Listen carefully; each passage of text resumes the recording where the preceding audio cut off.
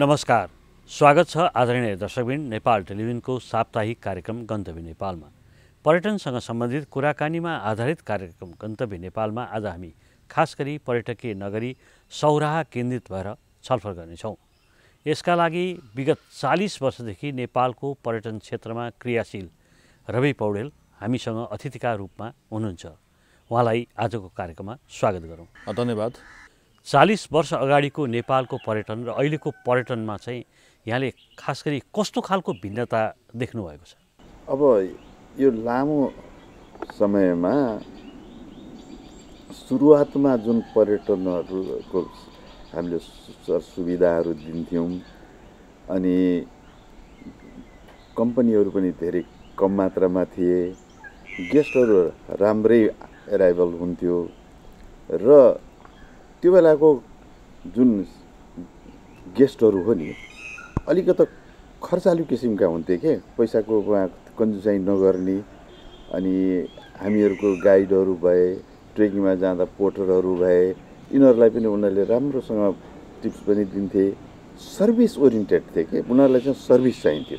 पहिलाको सुरुवातमा धेरै मान्छेहरूलाई चाहिँ सर्भिस एकदम राम्रो खालको हुनुपर्ने, त्यस्तो खालको सर्भिस दिँदाखेरि हामीलाई पनि अलि रमाइलो हुन्थ्यो, आम्दानी पनि हुन्थ्यो, चाम थियो के।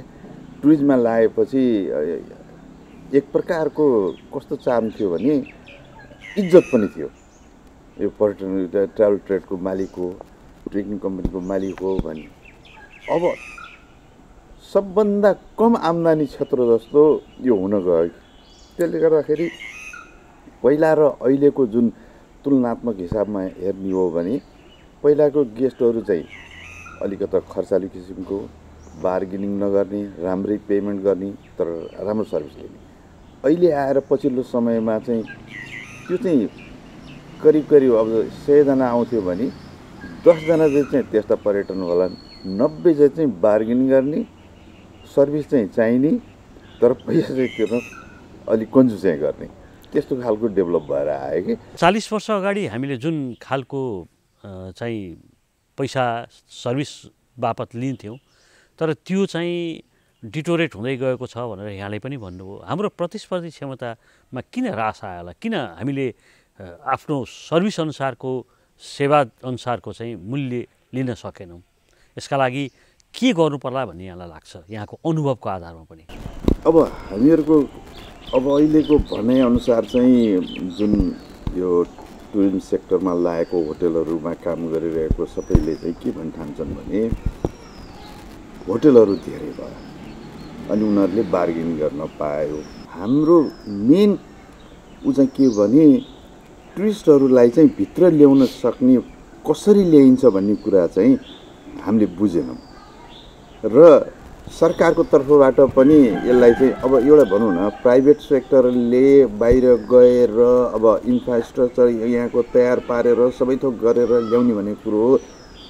त्यो लेभलको टुरिज्म सेक्टरको इन्भल्भमेन्ट अहिले छैन। अब गर्नुपर्ने के त भन्दाखेरि सरकारले हामीलाई इन्फ्रास्ट्रक्चर भन्नाले सडकहरू, बत्तीको स्टेबिलिटीहरू, हरेक कुराहरूबाट चाहिँ फेसिलिटेट गर्नुपर्ने है। अब मलाई त के लाग्छ भने यो नेपाल सरकारमा त्यस्ता दिग्गजहरू भएर पनि बुझपचाएको जस्तो लाग्छ कि, किनभने पर्यटकहरूलाई चाहिँ केले चाहिँ आवश्यकता छ भन्ने कुरो पहिला महसुस भएन। अब आजभन्दा 20औं वर्ष अगाडि चाहिँ बनाउनु पर्ने बाटोहरू भर्खर सुरु गरेका छौँ हामीले। जुन बेलामा हामीले यसरी सरसत्ती हेऱ्यौँ भने नि करिब 2003 देखि 5 सम्म म नाटाको अध्यक्ष पनि थिएँ। त्यो बेलामा एउटा मिसन 40 जनाको मिसन लिएर हामी मलेसियामा गएका थियौँ। त्यहाँ त्यो बेलामा 2003 तिर 4 तिर मलेसियाको टुरिज्म जुन भन्छ नि, उनीहरू हामीलाई आएर सोध्थे कसरी चाहिँ टुरिज्म गर्नुपर्छ भनेर सोध्थ्यो। त्यो बेला मलेसियामा त्यस्तो बुम भएको थिएन। तर एउटा नेतृत्व वर्गले चाहिँ सरकारले होस्टे गरेर चाहिँ आज मलेसियामा त्यत्रो टुरिस्टहरू जान सक्यो।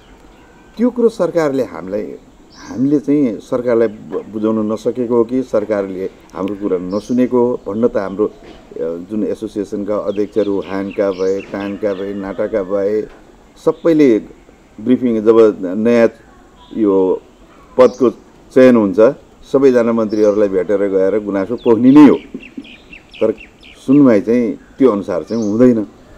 अब गभर्मेन्टले चाहिँ यो पर्यटन क्षेत्र चाहिँ नेपालको लागि अति आवश्यक हो भन्ने कुरो महसुसै गरेन कि। एउटा हामीले लिएर गएर उहाँहरूलाई कन्भिन्स गराउन खोज्यो भने जम्मा 2% चाहिँ यसको योगदान छ, यसलाई खर्च धेरै गर्नुपर्ने आवश्यक छैन भन्ने उनीहरूको धारणा। हामीले चाहिँ के भने यसलाई बढाउन सक्यो भने यसैले देशको अर्थतन्त्रलाई चाहिँ अगाडि ल्याउँछ भन्ने हाम्रो धारणा हो। अब सरकार चाहिँ डाटामा हेर्ने होइन, डाटा हेर्दाखेरि चाहिँ यसको ग्रास त उसमा चाहिँ 2% पनि मात्रै यसको चाहिँ योगदान छ भन्छ। अहिले हामी 1 मिलियन टुरिज्म भनेर भन्छौँ। अब जुन वरिपरिका देशहरूमा चाहिँ केही नभए पनि 8 मिलियन 10 मिलियन 15 मिलियन टुरिस्टहरू जान्छ। जस्तो सिङ्गापुरमै भन्नुहोस्, सिङ्गापुरमा हेर्ने कुराहरू सबै म्यानमेड कुराहरू छन्। हामीहरू कहाँ यत्र हिमालका श्रृङ्खलाहरू छन्, कल्चर छ, विश्वका सम्प्रदायहरूका हामीकै छ। एउटा हिसाबले हेर्ने हो भने हिमालदेखि तरसम्म तिनटै खालका क्लाइमेट जुन छन् नि हामीसँग छ। एकछिनमा जाडो हुने ठाउँ पनि छ, एकछिनमा गर्मी हुने पनि ठाउँ छ, यो मध्य हुने ठाउँ छ। हामी फ्लाइटबाट जाने भयो भने 15-20 मिनटको डिस्टेन्समा ट्रोपिकलदेखि लिएर अल्प्सदेखि लिएर एउटा सबै प्रकारको चाहिँ यहाँ छ। अब यस्तो भएको ठाउँमा चाहिँ हामी लक्ष्य राख्छौँ। अब 2 मिलियन टुरिस्टको लागि चाहिँ लक्ष्य राख्छौँ होइन। अब 1 मिलियन टुरिस्टको हामीले चाहिँ लक्ष्य राखेर गर्दाखेरि पनि होटेलहरूको जुन सङ्ख्या छ नि, यो अक्टोबर नोभेम्बर महिनामा पुग्न भएर बसिरहेछ। कहिलेकाहीँ रुमै नपाउने हुन्छ अक्टोबर नोभेम्बर। तर अक्टोबर नोभेम्बर 2 महिनाले मात्र त होटेलहरू चल्दैन। 12 महिना आउने गरी चाहिँ हिसाबले त हामीले गर्नुपर्छ भन्न त भन्छौँ। हामी कहाँ अब अफ सिजन भन्ने छैन, through out the year season हो भन्छौँ। तर टुरिस्ट त आउने फ्लो त त्यो अनुसार त ल्याउन सकेका छैनौँ। हाम्रो आन्तरिक पर्यटक अहिले पछिल्लो समय चाहिँ नेपालीहरूको पनि घुम्ने ट्रेन्ड बढेको छ। सौराको हकमा कुरा गर्दा नेपालको आन्तरिक पर्यटनले चाहिँ सौरालाई कस्तो खालको योगदान दिएको छ अथवा सौरामा आन्तरिक पर्यटकको आगमनको अवस्था चाहिँ के छ? डेफिनेटली अब हाम्रो एउटा लोकल कम्युनिटी भनौँ अथवा नेपालको डोमेस्टिक टुरिज्म नभइकन चाहिँ सस्टेन हुन गाह्रो हुँदो रहेछ भन्ने कुरा चाहिँ यो कोभिडले पनि जनायो है। कोभिडको पालामा पनि यसले हामीले चाहिँ डोमेस्टिक टुरिज्म चाहिँ इम्पोर्टेन्ट रहेछ भने। तर एउटा डोमेस्टिक टुरिज्मको चाहिँ समस्या के छ भन्नुलाई भने पहिलो त शनिबार मात्रै 1 दिन बिदा भयो, अफिस छोडेर हिँड्नलाई समय लाग्यो। अब त्यसले गर्दाखेरि के भयो त भन्दाखेरि हामी कहाँ चाहिँ कि त न्यु इयरको टाइममा 1-2 दिन बढी अथवा स्कुल छुटेका विद्यार्थीहरूको लागि पुष माघतिर टार्गेट गर्नुपर्ने र समग्र रूपमा हेर्दाखेरि चाहिँ अब 2 दिनको छुट्टी भयो भने चाहिँ जस्तो पहिला पनि सुरु गरेको थियो नेपालले होइन, शनिबार र आइतबार चाहिँ बिदा गर्ने भनेर आएको थियो। त्यो बेलाको पिरियडमा अलिकति चहलपहल 2 दिन बिदा भएपछि ल 1 दिन फेरि बिदा लिएर पनि जाउँ भन्ने जस्तो पनि हुन्थ्यो। यो सौराको लागि चाहिँ डोमेस्टिक टुरिज्म एकदमै इम्पोर्टेन्ट छ। अहिले सस्टेन गराएकै वरिपरि हामीहरूका जुन छौँ शुक्रबार र शनिबारको दिनमा केही चहलपहल भएर पनि हाम्रो यो डोमेस्टिक टुरिज्ममा चाहिँ मद्दत गरेको छ। अब जस्तो इन्डियामै भनौँ भने इन्डियाको डोमेस्टिक टुरिज्म गर्दाखेरि होटलको रेट हाई छ, किनभने 50% भन्दा बढी इन्डियनहरू चाहिँ ट्राभल गर्छ, हरेक होटलहरू चाहिँ बुक भइरहेको हुन्छ। त्यस्तै वातावरण भयो भने हामी कहाँ पनि यो रेटहरू त बढ्न सक्छ। अहिले चाहिँ खालि शुक्रबार र शनिबार भयो, अरू बेला यो त हाम्रो मनोकामना मन्दिर जाने जस्तो मात्रै भयो के। शुक्रबार र शनिबार चाहिँ रुमको भाउ पनि बढ्ने अनि अरू बेला चाहिँ खस्किने, यस्तै चाहिँ हाम्रो सौरामा पनि छ। नेपालको 40 वर्ष अगाडिको टुर ट्राभलको अवस्था र अहिलेको अवस्थामा चाहिँ के भिन्नता छ? खास गरी यो कोभिडपछि सौराको पर्यटन चाहिँ कसरी अगाडि बढिरहेको छ? के छ सौराको पर्यटनको अहिले पछिल्लो अवस्था? कोभिडपछि डेफिनेटली पनि यो वर्ष चाहिँ बढेकै हो, नबढेको होइन। सङ्ख्यात्मक दृष्टिकोणले बढेको पनि छ। अब एउटा भन्नुहोस् न, ब्याङ्कको लोन, इन्ट्रेस्ट, यी सबै क्यालकुलेसन गरेर हेर्दाखेरि सस्टेनेबल मात्रै छौँ कि। टुरिस्ट आएको बेलामा सस्टेनेबल, हामी खालि यो खर्च मिट गर्ने खालकोमा पुग्छौँ। अब टुरिस्ट आएन भने घाटै भन्छ। त्यसले गर्दाखेरि एउटा के भने टुरिस्टहरूको फ्लो राम्रो त हो। अब सबै होटेललाई सबै दिन भरिने खालको टुरिस्टको फ्लो पुगेन। त्यसको फ्लो पुगेको भए रेट पनि लिन सकिन्थ्यो। मलाई एउटा उदाहरणको लागि थाइल्यान्डको चाहिँ एउटा होटेलको मान्छे मैले स्विजरल्यान्डमा भेटेँ। अनि उसले चाहिँ मलाई एउटा रेट दियो 1200 भाट भनेर, जबकि त्यो होटेलको रेट चाहिँ 3500-3600 रहेछ। उहाँ गएर मलाई 1200 भाट दियो। 1200 भाटमा आएर बसे हुन्छ भने म बेला बेला जान्थेँ। अब उनीहरूको टुरिज्म चाहिँ डेभलप भएछ। एक दिन म पहिला जस्तै गरेर गएँ, 1200 भाट तिर्छु भनेर। एक दिन पहिलो दिन त उनीहरूले मिस्टेक गरेछ, राख्यो। दोस्रो दिन चाहिँ म सक्दिनँ है, म चाहिँ 3500 नभइकन म गर्न सक्दिनँ भनेपछि टुरिस्टको फ्लो कम हुँदाखेरि रेट झर्ने, अनि राम्रो भएपछि बढ्ने त स्वाभाविक रहेछ नि। त्यस्तै हाम्रो अहिले समस्या भनेको एकदम घटाघटको एकदम तल्लो बिन्दुमा हामी भयौँ।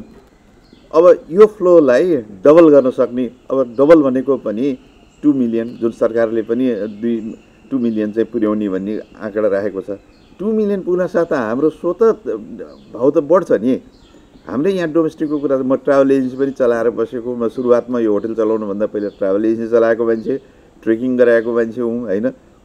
अन्नपूर्ण होटेलमा $28 $30 तिर्दाखेरि पनि उनीहरूले सेल्स गर्न आउँथ्यो म कहाँ, कि लौ न म कहाँ राखिदिनु पर्ने भनेर।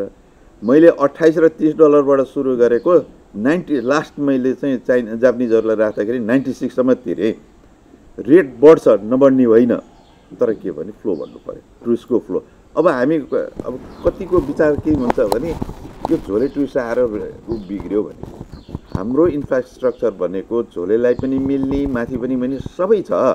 त्यसले गर्दाखेरि हामी एकदमै यो हाई इल्डको क्लाइन्ट मात्रै खोजेर हिँड्यौँ भने हामी त नो हेर्ने। किनभने त इन्फ्रास्ट्रक्चर हाम्रो यसरी तयार भएको छ। एकातिर हामी राम्रो गाडी पनि दिन सक्दैनौँ होइन। एउटै ट्रक प्रोग्राममा मलाई पनि राखेको थियो, कुरा गर्नुभयो उहाँहरूले होइन, यो झोले टुरिस्टले गर्दाखेरि बिग्रियो भने। अनि मैले भने हेर्नुहोस्, पैसा तिरेर यहाँको नेपाल एयरलाइन्सको 12वटा कि 14वटा बिजनेस क्लास सिट छ कि झोले टुरिस्ट ल्याउँदिनँ। म त बिजनेस क्लासको हाई क्लाइन्ट ल्याउँछु भने पनि सबै बिजनेस क्लासको मात्रै फ्लाइट राख्नु पऱ्यो। अनि त्यो बेला मैले उहाँलाई भनेको थिएँ 40वटा त कुरै छोडिदिनुहोस्, 10वटा मात्रै मर्सिडिज बेन्च कार चाहिँ हाई इल्डको क्लाइन्ट भने के हाम्रो खटारामा हालेर लिएर जान्थ्यो होइन। हाई इल्डको क्लाइन्ट 40वटा एउटा हाई क्लासको गाडीहरू खोज्यो भने नेपालभरि पाइँदैन। अब त्यस्तो मुलुकले चाहिँ अनि गाडी चाहिँ हाई इल्डको क्लाइन्ट खोजेर हुन्छ र? हामीले त इन्फ्रास्ट्रक्चर थमेलामा $10 नै कोठा पाउँछ, $15 नै पाउँछ, $100 नै पाउँछ, $150 कि त एउटै इन्भाइरोमेन्टमा चाहिँ एउटै किसिमको रेट भएर $200 भन्दा कम लिन नपाइने भनेर भन्यो भने हाई इल्ड खोज्नु ठिक छ। हाम्रो इन्फ्रास्ट्रक्चरले अब जस्तो अहिलेको उदाहरणको लागि 10 लाख टुरिस्टका त हामीलाई पुगेको छैन। हाई इल्ड खोज्यो भने हामीले हद से हद वाला 50,000 वाला टुरिस्ट आउने। 50,000ले हामी यो सबै टुरिज्म इन्टरप्रेन्योरहरू चाहिँ समावेश त हुन सकिँदैन। त्यसले गर्दाखेरि मेन हुनु पर्यो के भने गभर्मेन्टको तर्फबाट पनि इन्फ्रास्ट्रक्चरमा ऱ्यापिडली बढाउनु पर्यो। सरकारले केले गर्दाखेरि चाहिँ टुरिस्ट आउँछ भन्ने कुरा पनि ध्यान दिनु एकदमै जरुरी छ। उदाहरणको लागि हेर्नुहोस्, तपाईँको सरकार के चाहन्छ, जस्तो हामीलाई नेपालीहरूको लागि गाडीलाई 260% जति राखेर चाहिँ भन्सार लिने। उनीहरूलाई के छ भने 260 गयो भने 1 करोड उठ्छ भने 270 गयो भने 1 करोड 20 लाख बढ्ला। यति मात्रै ध्यान नभयो कि अनि यसको उदाहरणलाई मैले किन दिएको त भन्दाखेरि चाहिँ तपाईँको यो भिजा फी राख्ने अनि त्यहाँबाट अनेक थरीको जस्तो भनौँ न 500 रुपियाँ दाम आउने बित्तिकै टिकट लिएर चाहिँ उही किन्नु पर्दाखेरि त्यही 565 सरकारलाई टिकटको उसमा बुझाउनुपर्छ हरेकले है। यो एटिट्युड के भयो त भन्दाखेरि चाहिँ टुरिस्टहरूलाई चाहिँ हामीले वेलकमिङ त गर्न खोजेको रहेनछ। भिजा फी पनि हाई चार्ज लाउने, त्यहाँबाट अनेक थरी टुरिज्म ट्याक्स भनेर त्यहाँ लगाउने। हाम्रो पहिला चाहिँ के हुनु पर्यो भने वेलकमिङ एटिट्युड हुनु पर्यो गभर्मेन्टको। वेलकमिङ एटिट्युड कसरी भने तिमीहरू नभए त हामी अस्तित्वै छैन, तिमीहरू आइदिनु पर्यो भन्ने बेला अतिथि देव भन्छौँ, घाँटी समाटेर पैसा लिन्छौँ कि। यी कुराहरू चाहिँ सरकारले पनि जस्तो थाइल्यान्डले इन्डियनहरू आयो भने भिजा फ्री भनेर चाहिँ दिइरहेछ होइन। हामीले पनि चाइनालाई एकचोटि भिजा फी दिएको थियो, अहिले चाहिँ के भएको छ मैले त्यति राम्रोसँग बुझ्नु सकेन होइन। टाइमली हुँदैछ। यदि टुरिस्ट आएर त्यसबाट होटेलले कमाउँछ, गाइडले कमाउँछ, देशको फरेन करेन्सी भित्रिन्छ, यो कुरा प्राथमिकता लिनु पर्यो क्या। न कि पहिले नै उसँग पैसा लिउँ, टुरिस्टको आम्दानी होस्, इन्डाइरेक्ट रूपबाट चाहिँ आम्दानी होस्, तर बाहिर चाहिँ वेलकमिङ हिसाबको चाहिँ पर्यटन क्षेत्रमा जुन विज्ञहरू हुनुहुन्छ उहाँहरूले भन्नु पर्यो कि होइन हामी यो भिजा फी नलिउँ, यो टुरिज्म बोर्डलाई सस्टेन गराउनको लागि यो टुरिज्म ट्याक्स नलगाउँ, वेलकमिङ हुनु पर्यो। सडकहरूको मर्मतहरूदेखि लिएर यावत कुराहरू चाहिँ ऱ्यापिडली हुनु पर्यो। अब एक त हामी सानो जहाजले पोखरा, काठमाडौँ, चितवन लैजान्छौँ होइन। अब कति मान्छेलाई यो सानो जहाज मन पर्दैन है। अब गाडीबाट जाउँ, अहिले त झन् लुम्बिनीतिर लाग्यो भने पनि 2 घन्टा 3 घन्टामा पुग्ने ठाउँमा 8 घन्टा 7 घन्टा, पोखरातिर पनि अब 90 किलोमिटरको लागि केही नभने 4 घन्टा चाहिँ अहिले त्यो बाटोकोले गर्दाखेरि भन्छ। अब यी कुराहरू चाहिँ इम्पोर्टेन्ट कुराहरूलाई चाहिँ नि मान्छे लगाएर जति सेक्सन वाइज डिभाइड गरेर 1 वर्षमा कम्प्लिट गर्ने योजना त हुनु पऱ्यो नि। अब 4 वर्ष 5 वर्षसम्म पनि यसैलाई लम्ब्यायो भने त टुरिस्टहरू त आउँदैन। सबभन्दा एटिट्युड गभर्मेन्टको के हुनु पर्यो भने टुरिस्ट फ्रेन्डली वातावरण बनाउनु पर्यो, टुरिस्टहरूलाई वेलकमिङ एटमोस्फियर तयार पार्नु पर्यो। यो खालि भिजाको फिस मात्रै लिएर होइन, उसले तिर्न तयार छ भने तिर्न त तयार छ। 1 लाख रुपियाँ राखे पनि भिजा फी राखे पनि कमसेकम 50 जना आउला, 100 जना आउला, आउँदा आउला। तर हामीले के चाहिएको छ भने कमसेकम पनि अहिलेको हाम्रो जुन एटमोस्फियर इन्फ्रास्ट्रक्चर पब्लिक सेक्टरहरूले बनाएको छ त्यसको लागि 20 लाख टुरिस्ट नआइकन चाहिँ तपाईँको रेट भन्ने कुरो यस्तै हुन्छ। सौरा चाहिँ मान्छे किन आउने, के का लागि आउने सौरामा अहिलेको हिसाबबाट हेर्दाखेरि चाहिँ हामीले एउटा नेसनल पार्क, राम्रो प्रिजर्भ नेसनल पार्क छ। त्यसपछि अब कति युरोपियन मुलुकका मानिसहरूले चाहिँ हात्ती चढ्दैनन्, तर जसले जुन एसियन मानिसहरू हुन्छन् उनीहरूलाई चाहिँ इन्ट्रेस्ट गरेर चढ्ने त्यो वातावरण भयो। अब क्यानो राइड भयो, जङ्गल वाक भयो, विभिन्न कल्चर थारू कल्चरको बारेमा अध्ययन गर्न चाहने मान्छेहरू भयो, यहाँको रहनसहन हेर्ने भयो, एकान्तपन, जङ्गलको वातावरण है, यो यसैले नै एट्र्याक्ट गरेको। तर यसलाई बढी एट्र्याक्टिभ अझ गर्न सकिन्छ। जस्तो हाम्रो यत्रो खुला मैदान छ, गल्फ कोर्सहरू एउटा तयार पार्ने हो भने एउटा एट्र्याक्सन हुन्छ। गल्फ कोर्स भनेर चाहिँ यो साधारण गल्फ कोर्स होइन, एउटा इन्टरनेसनल स्ट्यान्डर्डको चाहिँ गल्फ कोर्स तयार पारौँ, टुर्नामेन्टहरू गरौँ ताकि धेरै मानिसहरू यहाँ आकर्षित भएर आउन सकुन्। यो वातावरणहरू त गभर्मेन्टले ल पब्लिक सेक्टरले त तपाईँको म्यानेज गर्ला, तर जग्गा पनि दिनुपर्ने जुन छ चाहिने खालको। जस्तो राम्रो एउटा गल्फ कोर्स बनाउनलाई चाहिँ एकदम स्ट्यान्डर्डको गल्फ कोर्स बनाउनलाई कमसेकम पनि हाइली गर्ने हो भने 1000 एकड जति जग्गा चाहिन्छ, होइन नर्मल तर स्ट्यान्डर्ड इन्टरनेसनल स्ट्यान्डर्डको हो भने पनि 17,500 यार्डको गल्फ कोर्स तयार पार्छ। त्यो जग्गा त सरकारले दिलाउन सक्नु पर्यो। अनि इन्भेस्ट गर्ने नेपालीहरूले पनि इन्भेस्ट गर्छ, यहीँकै लोकल कम्युनिटीहरू होटललाई पनि सम्झायो भने उनीहरूले पनि त्यो मेन्टेन गर्ने पैसाहरू जुन आवश्यक पर्नेहरू त्यसलाई गल्फ कोर्सलाई मेन्टेन गर्ने कुराहरू चाहिँ गर्न सकिन्छ।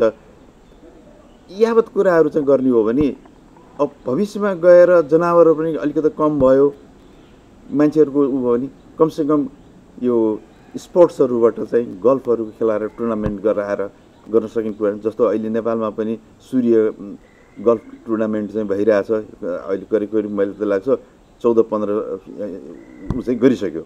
नेपालमा पनि गल्फरहरू चाहिँ डेभलप भएको छन्, प्रोफेसनल गल्फरहरू भएको छन्। अस्ति भर्खर कलकत्तामा जितेर आयो होइन।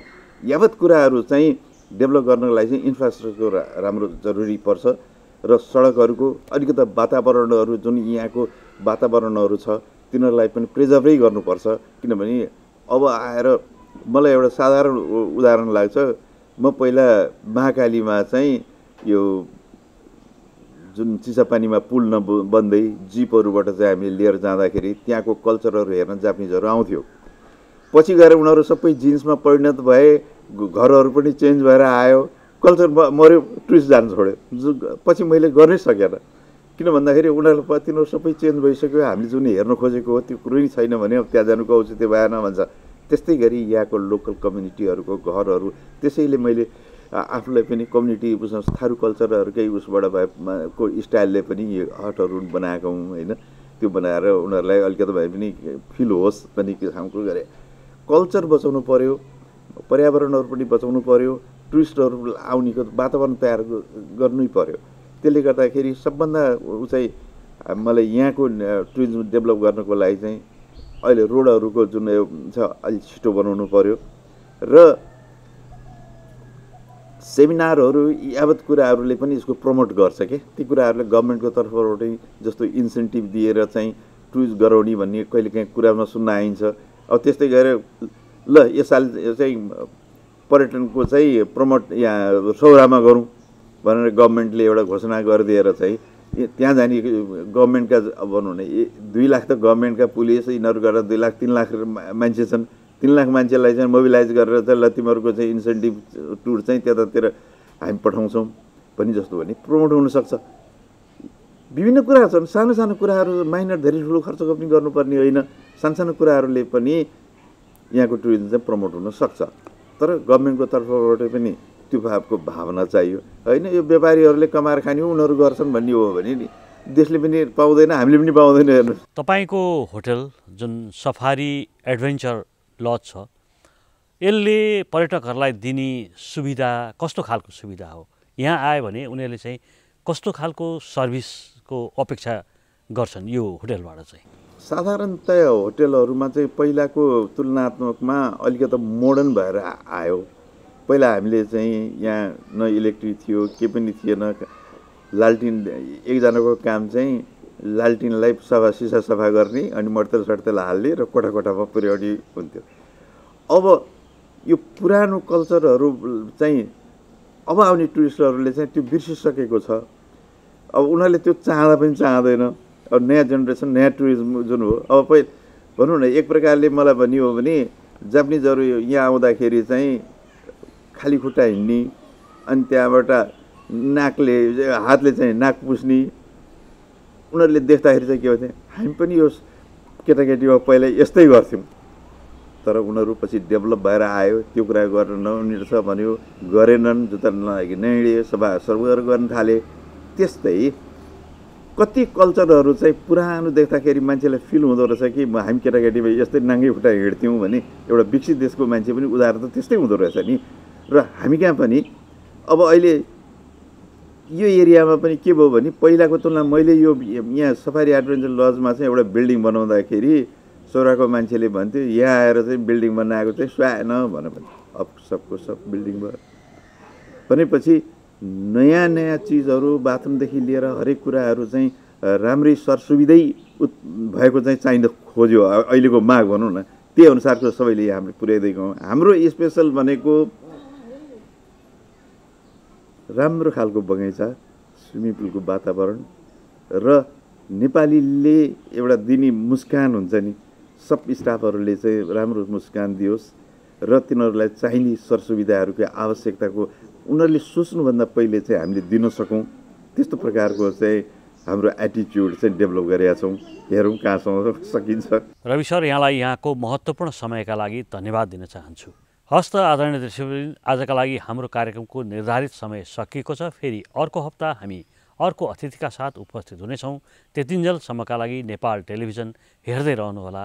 नमस्कार।